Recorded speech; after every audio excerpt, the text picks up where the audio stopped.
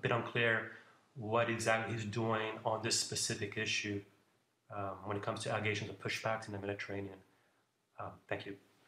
Thank you, Nikolai. Let me remind you, first of all, that it's Vice President Skinas, and secondly, that there's a principle of collegiality in the work of the college, and therefore Commissioner Johansson and Vice President Skinas work obviously hand in hand on this issue, as they do on all other issues related to Mrs. Johansson's portfolio in particular. So we are not going to start explaining what are the individual actions that one or the other take.